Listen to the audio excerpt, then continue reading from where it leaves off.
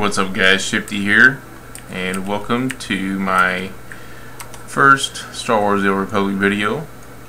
So, gonna be plenty more coming in this series, just the mess around with it. And this is Shiftea when he was level 9, I think, getting my quest at the end of this quest chain to make my lightsaber, craft my lightsaber.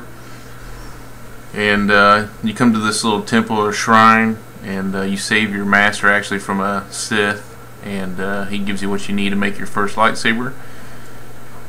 And you gotta come in here and click on this little table, and there's some dialogue and stuff. Now I'm gonna go into some of the differences here in the games coming from World of Warcraft.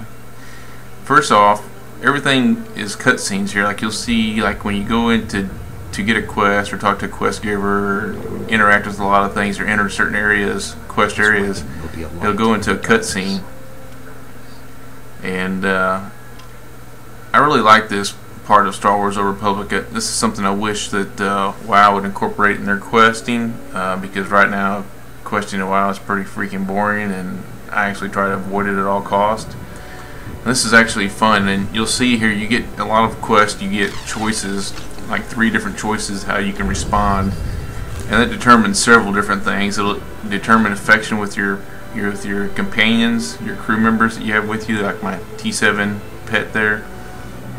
And also there's a scale, like a light side and dark side scale, and it'll determine on whether you go up the light, down the path of the light, or down the path of the dark side. So that's something else that I would like to see WoW that they can incorporate, like choices you make can maybe make you stronger with the Alliance or with the Horde, and maybe like a Horde player, if they were all the way strong with the Alliance side, could go into Alliance cities and be shunned from Horde cities or something like that. Oh hell, my lightsaber. So he made my lightsaber, and this Guardian boss mob comes to attack me.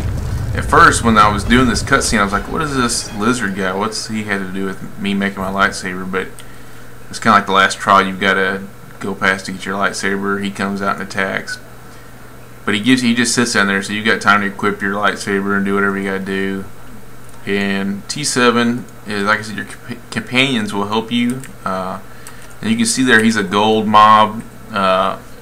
He's a boss, I guess what would be considered a boss mob. They've also got silver mobs, which would be like elites, and then regular mobs. T7 is actually supposed to be a tanking pet, because he runs out there and gets aggro, but he is not very, doesn't live very long. And this boss does stuns there, and I actually bound my CC button, trinket or whatever, to the / key, which I guess is like the report problems default button, and so it took me out of that screen. It took me out of the main screen, so I just had to sit here and sit through his stuns, or manually hit the button, I guess. But T7 bites the big one. I pop my cooldowns, my shield here in a second, but anyways, I finish this guy off, not much problem. And level 9 now, you'll leave this planet, like I said, after I'll follow up here with like my meeting with the Jedi Council after I get back and to the Jedi Temple, and then you get off this planet, you go to the next planet, or you go to the fleet, and at level 10 you get to pick which path you want to go down as a Jedi Knight, either a Sentinel, which is DPS, or Guardian, which is tank spec. I went Sentinel, so there'll be videos of Sentinel footage is what I'll be mainly showing for my Star Wars footage. But so dual wielding lightsabers just seemed a lot cooler than tanking. But I actually fought back and forth on which side I wanted to go. If I wanted to go Guardian or Sentinel, and because I tank on most MMOs, I tank. But a buddy of mine, Shads, is and I got a couple friends playing. Us playing together. He went Guardian, so I went DPS. This temple could have been devastated. The entire order is and so here's what I was talking about, where you got options on how you answer The enemy found And it's funny because this one Jedi Master, she's like pocket-sized, so it keeps showing the back of the chair. And I was like, what? Is it glitching out or what's going on here? But she's just like sitting, she's underneath the table. It was kind of funny, and like they're just trolling and showing the back of the chair. Good work. You know the Twi'leks, Padawan. How do you recommend we proceed? But see, when you get quests, like I said, it goes into like a story mode here in cinematics, and so you can choose the one dark side or the light side according to how you answer, and it raises your reputation either way. So you can be a Jedi and go dark side and start wielding red lightsabers or whatever, and be what they call a gray Jedi. But there was one quest at the beginning. If you guys do this, if you guys play a Jedi Knight and you play this quest, there's a quest during the starting planet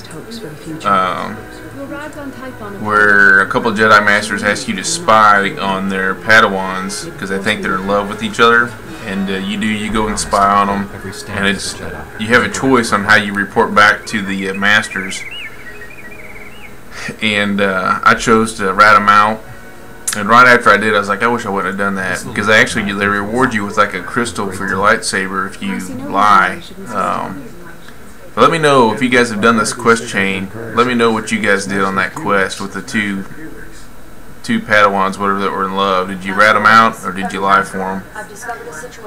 But you've seen there that T7 or your pet you get like reputation with your pets or affection with your pets according to how you answer too. So how you answer these quests affects the gameplay in several different ways.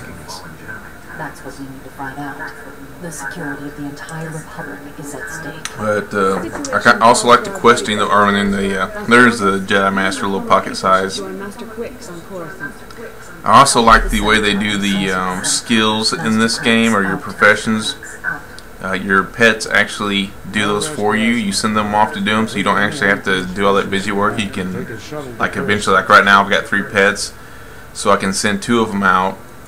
Or 2 crew members, what they're called. I can send 2 of them out to do my professions for me while I have another one fighting with me. So I like the way they did that. But that's another thing that I like about this game. I'm hoping that they'll make it to where you can do macros soon, because I'm already got a ton of abilities and I'm running out of keys to keybind them to, so I'm hoping that they come out with the ability to do macros. And I leveled level 10 there. It's kind of what it looks like when you level up. So I gotta go see my trainer and get my new abilities. But that's pretty much it for this video. I'm gonna leave it off. There'll be plenty more coming and plenty more other gameplay footage coming out this week. So until next time, guys.